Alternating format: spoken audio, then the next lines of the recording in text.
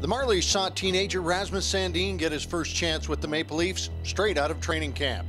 The defenseman had grown quickly under the organization's player development model.